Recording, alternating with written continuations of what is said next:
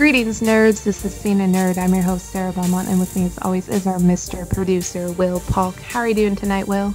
Doing very, very well, Sarah. How are you doing? Doing all right. I'm doing all right. That's good. That's good. You have a good weekend? Yeah, I had a productive weekend. I'll put it at that. Yeah, productive weekends are good. Did you binge watch anything or? Have you ever heard of this show called Our Girl? It's a BBC show. No, I can't say that I have. Enlighten us. Well, if anybody's curious, apparently you get the first 2 seasons on Amazon. Funny thing about the show, though, is I thought like it would be multi-season. I've kind of seen some of these characters while watching fan vids on YouTube. Sometimes I'll watch multi-couple ones and then it'll intrigue me enough to go try to find like where those characters are from, like their home show. Yeah. And so this was one of them. And so I'm watching the first season, and then I finish, and I was kind of like, oh, it's all right. I skipped probably like 60% of the show. But I start season 2, completely different cast. Mm-hmm. And then I'm looking on IMDb, and this show has gone on for 4 seasons. Wow. So seasons 2 through 4 have a completely different cast than season 1. Really? Yeah, huh. It's really weird. Yeah, it's very weird. That's very weird. It's British for you. I don't know. Did you binge watch anything? I did not, but I did get caught up on a couple shows that we planned on talking about for some time, and I did watch the Saturn Awards Friday night, which was like so weird because they never broadcast it, and this year they actually broadcast it on YouTube and several other streaming spots. So it was pretty cool. Aisha Tyler was the host, and was it was a celebration of geekdom. Obviously, the Saturn Awards is like an award show for the genre for fantasy, sci-fi, and horror. So it was. Yeah, I actually really enjoyed it. So, right, and I saw that Supergirl won for Best TV Show, which means that no, this isn't a popularity contest. They really do give the awards to the best shows, because Supergirl, after I saw that headline, I was like, yeah, Will and I called it. It was the best show in that genre by far last season. I don't know if this year they'll be able to keep surpass it, but it was a pretty damn good season. It was a damn good season, and honestly, over half the shows in the category were their compatriot shows on the CW, and and also Cloak and Dagger was also nominated in that category. But out of the bunch, it definitely was well deserved, and I was very happy to see that. And you're right, it's not a popularity contest. It's not like the sympathy vote that Arrow got this year for, or was it? Wow, that was some shade. Granted, though, Will, I mean, even though Supergirl won, so did Daredevil, and Daredevil season 3 was not that good. Come on. Fair enough. Yeah. That really is a sympathy vote. That was a sympathy vote. That was a total sympathy vote. And it's funny, whenever the showrunner for Marvel Television came up, he was like, "Can we find us a network for our show, please?" But that was a good moment to see whenever that happened.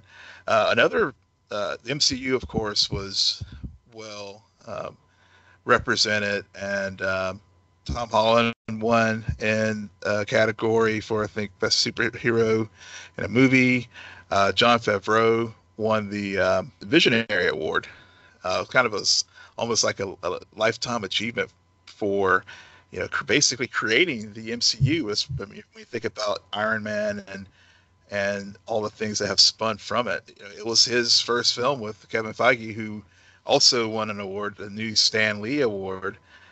So the MCU was was definitely well represented. And of course, Endgame won the equivalent of Best Picture in the Saturn Awards. And so, all the things that we have raved about and even ranted about, the voters in the Saturn Awards were pretty much tracking a lot of things that we liked. And then, of course, my personal favorite thing was Star Trek Discovery won Best Streaming Show and for science fiction, and Nico Martin Green won the Best Actress in her category, and Doug Jones, who plays Saru, also won for Best Supporting Actor. So it had a good run.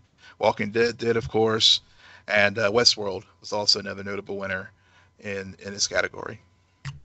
No love for Krypton? No love for Krypton, but even though Cameron was there, and he was also nominated for Best Young Actor. Okay, so there were nominations. They just didn't win it. And they got canceled. Way to add salt in the wound, people. Exactly. But he was there, and he actually got to, it was pretty cool, he actually got to hand Melissa Benoist the award for Supergirl. So he sent out an awesome tweet where he's like, grandfather got to hand over the trophy to his granddaughter, Right. I got very confused by that tweet, but that's a much longer story that I think graphics are going to be needed. So we're just gonna skip over that part. But so other things that were in the news is, and this caught me off guard. Really caught me off guard. And I have no idea how much validity is in this statement, but apparently some of the news outlets are reporting that Denzel Washington is being eyed to play Magneto in the MCU. That would be really cool casting. That's fine. Dark Phoenix literally just got released earlier this year. I don't know if I'm like this feels too soon. And we haven't gotten an announcement of her film or anything with the mutants. So I feel like, why all of a sudden are we getting these reports about all of these casting rumors for the mutants? When I was like, I thought that Feige made it pretty clear that we're not going to see them for a few years. So why does it, I don't know, maybe it was a slow news week or something, but this just seems weird. I mean, I don't like throwing other outlets under the bus or saying I don't trust sources or whatever, but this was from the We Got It Covered folks, and they are notorious for just throwing spitballing stuff out there, and people just run with it. I mean, I see it in a lot of Facebook groups and on Twitter where We Got It Covered.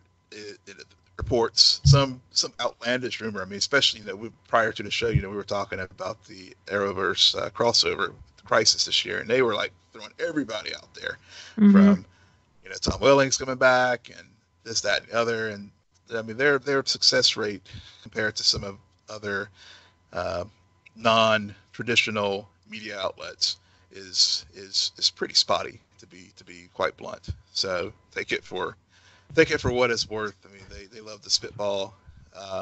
Personally, I mean, it would be awesome to see Denzel, but like you said, I mean, really, honestly, the X-Men just need to just go sit in a corner for a little while, and just stay away. Let the MCU just do its thing. I think there's a lot of bad taste in people's mouths on that franchise right now. I think the best thing for it is just take a break and come back, maybe in a few years when Dark Phoenix and some of these other movie failures have been washed from people's palate. Right. And also, we have to remember, okay, whenever they do decide to introduce the mutants, Feige is smart enough to bring them into the fold through a whole new story, right? Because let's not forget, they did this with Spider-Man. Okay, yep. For 2 franchises, we got Spider-Man, and it was all about the Osborns. It was retelling that story every single time, or both times. Mm-hmm. And then in this system, it wasn't about that. We didn't get Uncle Ben dying. We didn't get. We pushed we went fast forward, skipped over all that BS, and just focused on him and some other villains. So I think they're going to do this with mutants as well. I don't think that Magneto is going to be introduced right away, or even not until like towards the end, maybe when he would have a bigger storyline to play with everybody else. I think it's just going to be about really taking what most of us fell in love with, which was that 90s TV show, and bringing that team to life.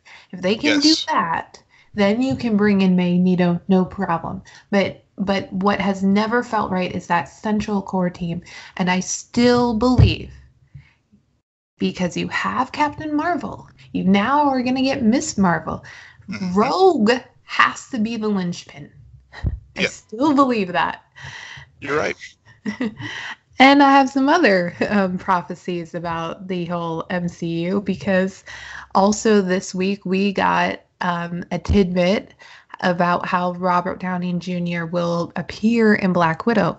Well, duh, guys. Yeah.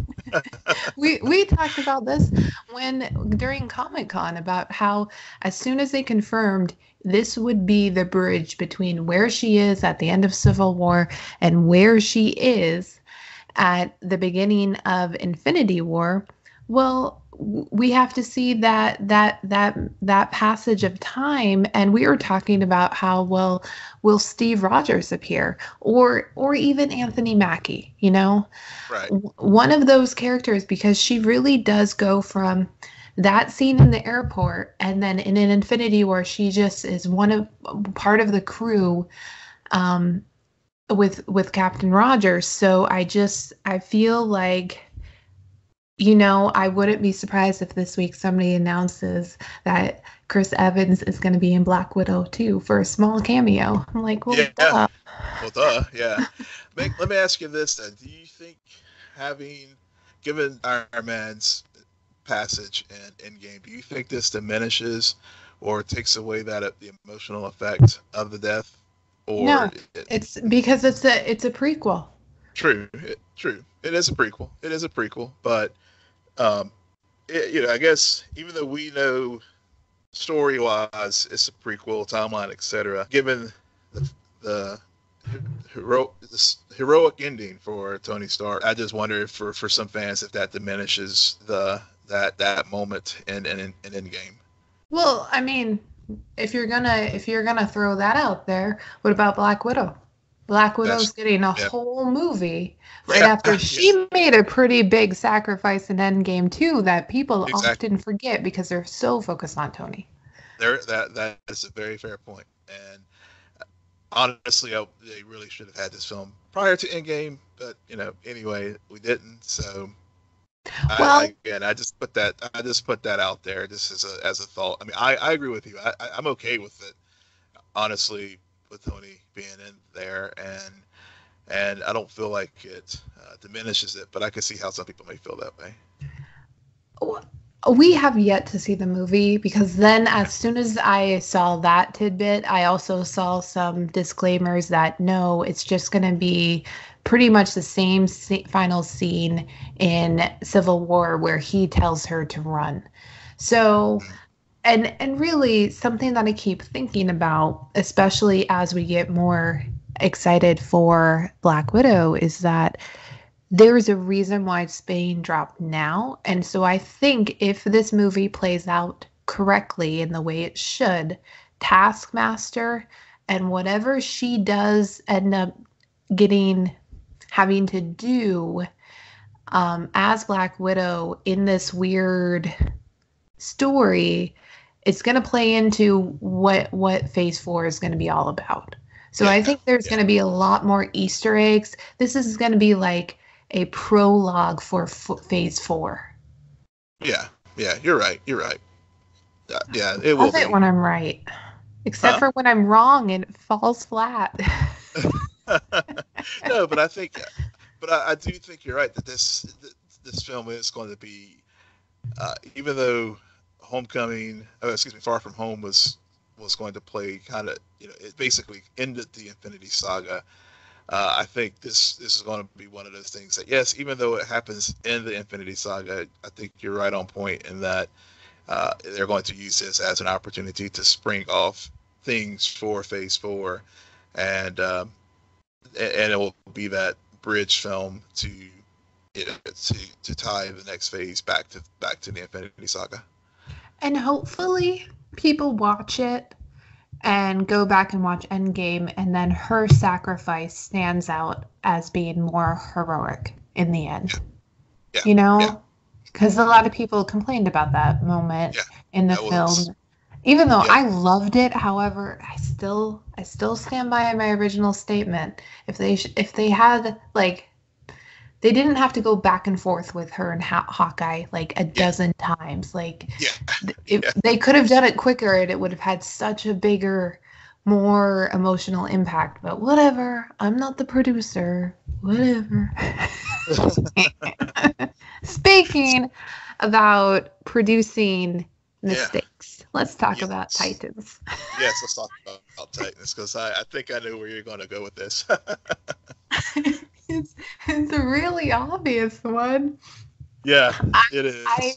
I do not believe any of the statements that they released when they decided to cut off 3 episodes from season 1 that were already shot and they already had planned out, and they just said, well, we figured that this would be a better tie-in for season 2 and make more sense to kick off season 2 than actually wrap up season 1.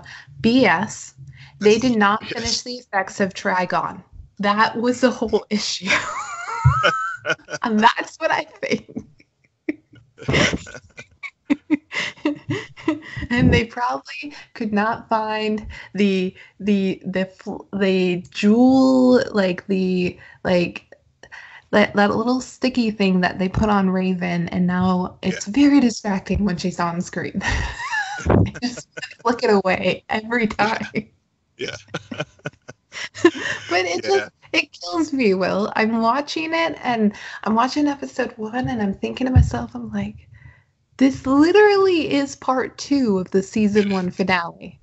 Pretty much, yeah. I was like, really, y'all like did this, but yeah, it really was like, you're right. It was, they had to finish the special effects. That has to be it, or they were like, I don't know. We're tired. Let's just stop here, and we'll just put it in season 2, and no one will care. But it's so weird. It was, and then when you have, I felt like in my notes I was like, okay, you have part 2, and then you have like the last 15 minutes or so where Dick and Bruce have their heart-to-heart, and Deathstroke as season 1.5, because it's so clear that okay, we filmed all this stuff for season 2, but we're gonna just lop it on with whatever part of season 1 that didn't work as far as the season finale. They just cut all of that, ended up on a cutting room floor, with the exception of Superboy emerging out of the vault. But everything else, yeah, I mean, it felt like I was watching 2 different episodes in one hour. Yeah, 2 different shows. Yeah. Almost. I mean, it was interesting. I obviously have not rewatched season 1. I knew exactly where they had ended things. I understood what was going on. And have you considered this? Because this is what confused me. So in the part 1 of the season finale, the actual last episode of season 1, not to be confused,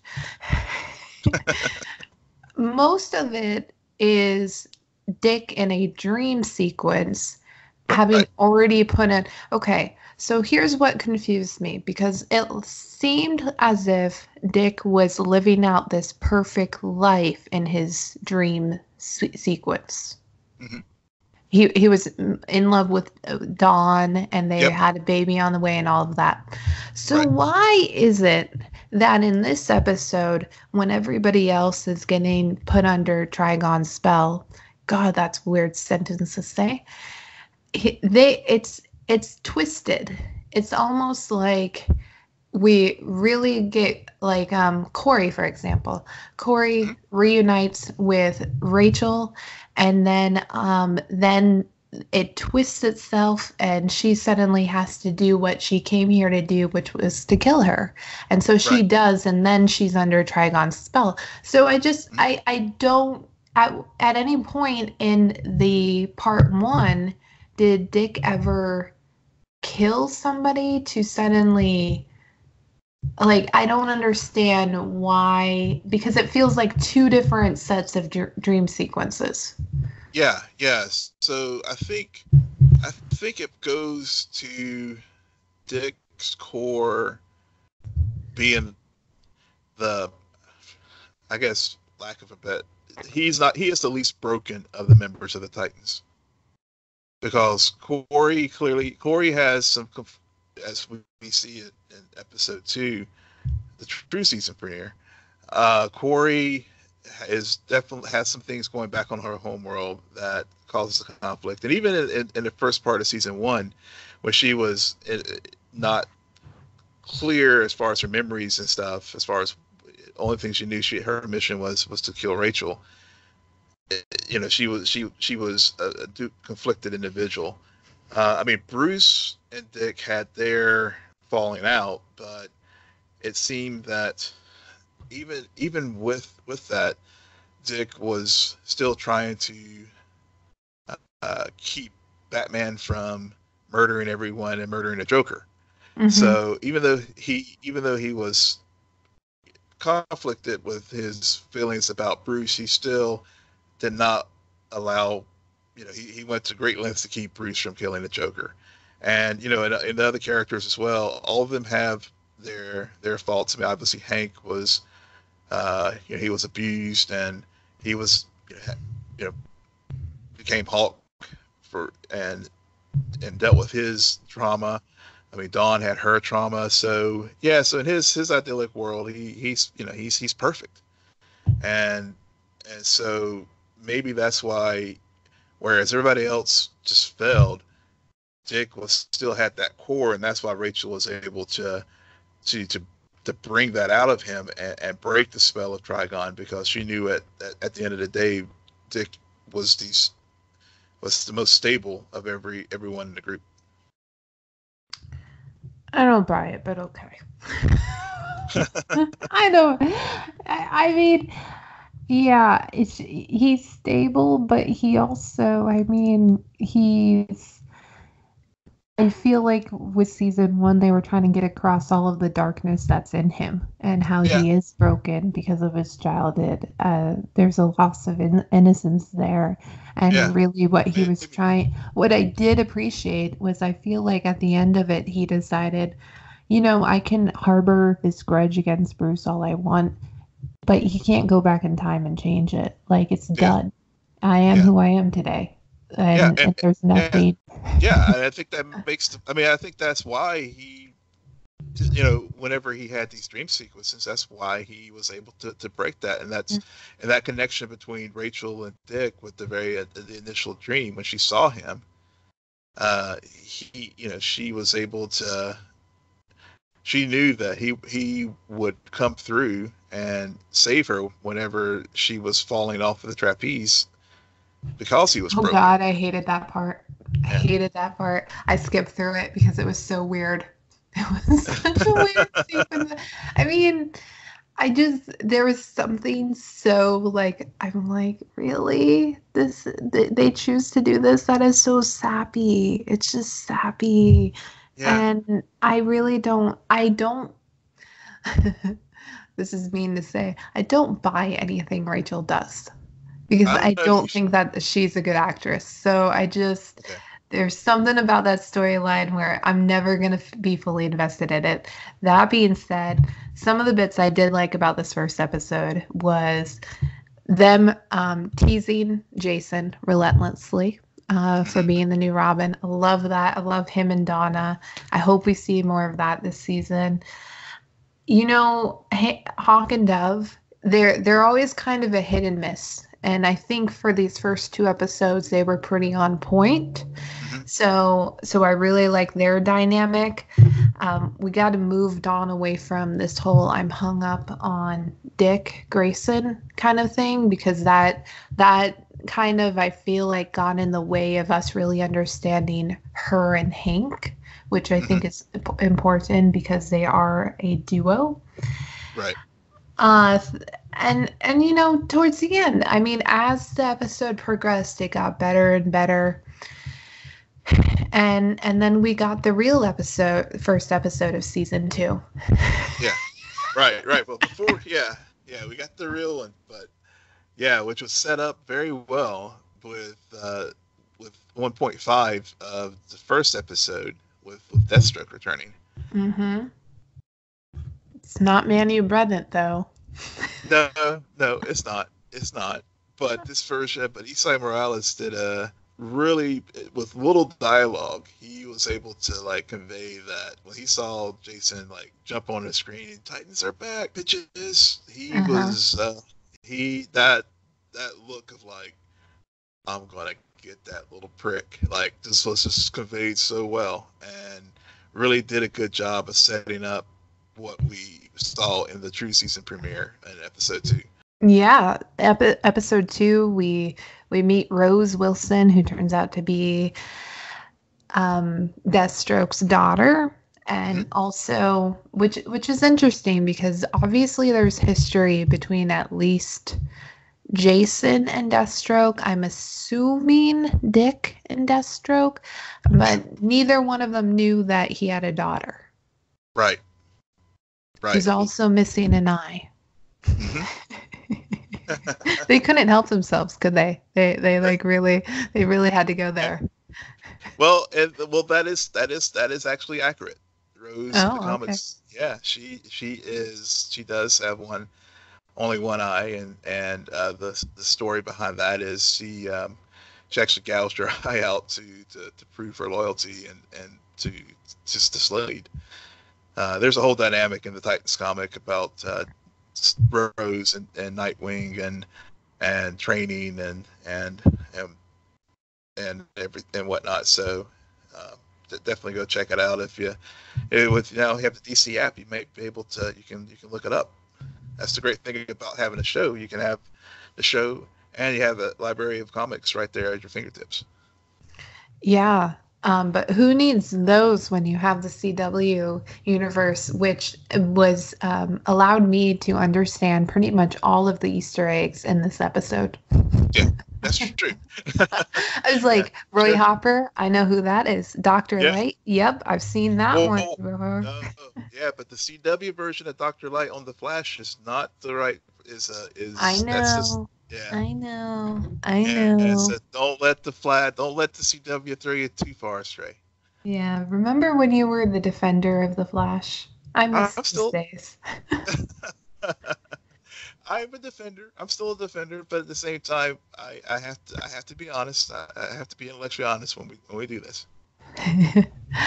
Well, speaking of being honest, so this episode, it's really just putting the pieces on the game board as we fast forward 3 months. Dick is fully embracing his new role as trainer of the new Titans, whatever that means. And Jason points out to him very quickly, if he's Robin, then who is Dick? Well, that's foreshadowing for Nightwing. I don't know why we haven't already gotten Nightwing. I thought there were plenty of hints last season about it, but whatever. Yeah, they're dragging that one a little bit too long for my taste, but yeah. Meanwhile, Hawk and Dove are settled on a farm in Wyoming. They came out of nowhere. Yeah, if you talk about really getting away from heroing, then that's one way of doing it. Going in the middle of nowhere, but of course, that was quickly undermined. Oh yeah, by Dr. Light. And this just reinforces my point about them. I think it's kind of refreshing to see that it's Dawn who's still attracted to the vigilantism Mhm. and wanting to be the hero and wanting to beat people up and get revenge and set things right the only way she knows how. Because in other shows you would often see that from the male character, and it's the female Yeah, character who's always trying to, no, we want to have a life, we want to do that. So I like that twist on it. I yeah, I did too. also I also hope that they explore the parallel between these two, where Hank got addicted to pain pills and other narcotics. And part of the reason why he left vigilantism behind is he felt like that was what kept him returning to popping those. And then she is clearly addicted not to Dick Grayson, but to the fight, to the Yeah, adrenaline of being powerful and being able to hurt other people. So I do hope that we continue to see that fleshed out.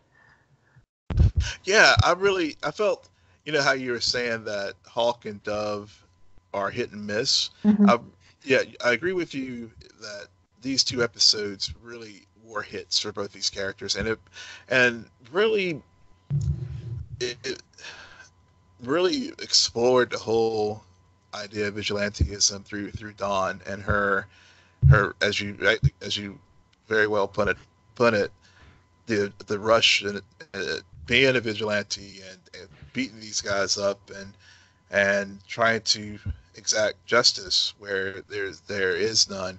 I mean, whenever she was going through that meth lab, it just I mean, just the sheer energy and everything that she was going through and taking them out. And then I loved how she had the one meth Yeah. operator like call the cops, like turn himself in, and you know fed him what to say. I mean, it, it really like you said got to. Um, I'm glad, like you said, that they had her be the one doing that instead of Hank, and Hank sort of stepping back and be like, no, this is just not the way to go, and sort of be put in that role of I guess being more submissive to her than her Mm-hmm. being submissive to him, as far as this is the way we're going to go. Right. And also it was very real too, as far as like how addiction can interfere with relationships, Mm-hmm. and how she was really addicted to this vigilantism, and he was to the point where, no, I can't do this anymore, and until Dr. Light, of course, kind of forced the issue. But yeah, I mean, it was just I really liked that, and it really humanized these characters in this world. Yeah, I think hopefully it stays on track. That's my only fear, is that it's gonna turn into what last season occurred, where they would be on point in one episode and then it would be like you're watching a different couple play out. And I mean, really what I think happened again is that they had to include this whole previous relationship between Dawn and Dick and how there was a love triangle. Okay, this show does not need any more freaking love triangles, because now we're going to get introduced, and I swear I'm predicting this, we're going to get introduced to the Dick, Donna, Corey love triangle, Mm. which, okay, let's just call a Titan here. The previous Titans, is it really just a group of people who have all slept with Dick Grayson? Like, Jesus Christ. Well, we don't know for sure if Donna and him ever got it on, but I'm very suspicious of it. Yeah.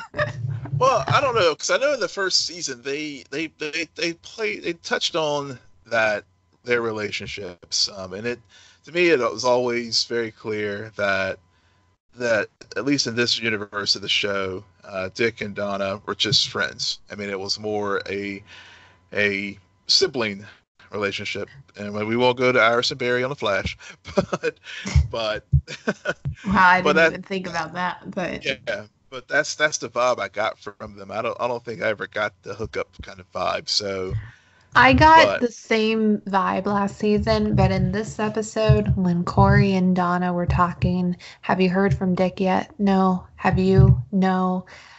And it feels like he just wants to take care of the kids all by himself. And Donna seemed really like piffed by that.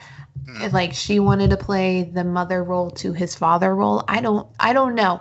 I guess what I'm really trying to articulate is I wouldn't put it past these writers. I would not put it past these writers to come out of left field and introduce this whole love triangle. Cause I don't think they can do it again with Dawn, considering they already explored that and it was weak. mm-hmm. But so and especially because we know it's going to be Corey and Dick at the end of this, right? Right, like right, that's spot on. So, right, exactly. I don't know. So, I mean, to kind of get us off of this point, Corey and Donna, this episode, highlight. These two, such a good match. This is what I hope when we see Supergirl and Batwoman on screen together. This is what I want. This is this is great. I love their banter. I love the whole so now you're a human, even though Donna's only half human. It's like this is what they do. I like how they're sisterlies. I also appreciate how they kind of still. They didn't tag along with Hawk and Dove or go back to the tower. They went on their own adventure. So I really appreciate that. I hope we see more of it in the future, but I don't know. It's because Corey ends up getting kidnapped. Right. Kidnapped, and it was a very mysterious character who called her Your Highness. And so clearly it's someone from her homeworld, and we'll see how that all unfolds this season. And then of course we can't let Donna's phone call to Roy Harper go unnoticed as well. So will we see Colton pop up? I don't know, but maybe it's hinting at a future of Arsenal being on the show, being a Titan or a former Titan. I thought he's definitely a former. Yeah, he's definitely a former Titan. So I think Roy was, I don't, clearly they are expanding this universe this season. I mean, we know for exact that Jericho is going to show up. We know that Superboy at some point was teased at the end of season 1. So this new version of Titans are going to form, and of course, obviously with Dick, getting access to the tower again to train this new team up, and he's going to probably have to call on his old teammates to deal with the threats from Deathstroke, who is a well-known, who's one of the primary enemies of the Titans. So, and of course Dr. Light as well. So, yeah, they're going to bring the band back together, and all these little nuggets are not being dropped in the season premiere for no reason. The one thing that bothered me in this season premiere, and yes, episode 2 is the season premiere of season 2, is there was no Crypto or there was no Superboy. Yeah, because we were teased it. We were teased that in the legitimate season 1 finale, and that's what I was expecting for the season 2 premiere. Granted, we just got part 2 of the season 1 finale. I know. I'm beating a dead horse at this point, but still irritating. And I expected us to go back there at least for a little bit tease, but maybe it's because what they really needed to do was set up the Wilsons and Rose being a part of Titans, and how her and her father are going to bring about some turmoil, maybe maybe some backstabbing. I don't know. it could that will definitely be the case. She's definitely going to be a Titan, and that definitely plays into some of the stories in the comics where Rose was a member of the team, but also had some interactions with their father as Deathstroke. So, yeah, I mean, I will say, it was a good season to kick off, set up a lot of good story points for us to jump off with both Deathstroke, obviously Dr. Light, the questions we have about, what's the significance of Roy Harper, and so many other, the continuing evolution of Dick and Bruce's relationship. I mean, granted, Bruce sounds Scottish, but hopefully, by the end of the season, he will, be a little bit more gruff. But yeah,